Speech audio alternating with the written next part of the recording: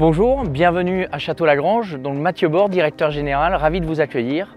Sur ce millésime 2023, nous appréhendons les vendanges un petit peu différemment.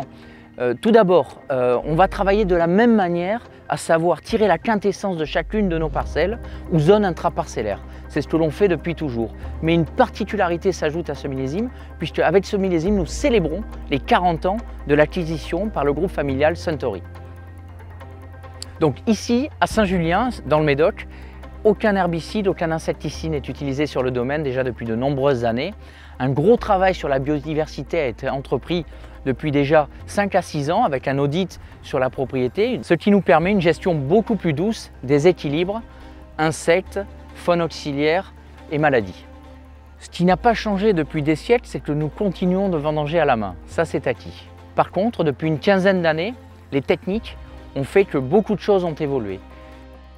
Nous avons 103 parcelles sur le domaine et un cuvier qui compte 102 cuves, ce qui nous permet d'avoir une vision parcellaire et intraparcellaire de chacun de nos raisins. Il y a une quinzaine d'années sont apparues des nouvelles techniques de tri optique avec des méthodes très efficaces. Donc nous nous sommes dotés d'une réception de vendange ultra performante et très qualitative qui là aussi nous a permis de progresser énormément dans la sélection et la qualité de nos raisins. Les Cabernet Sauvignon sont encore sur pied puisque nous avons démarré les vendanges il y a 2 jours, donc mercredi 13 septembre avec les merlots.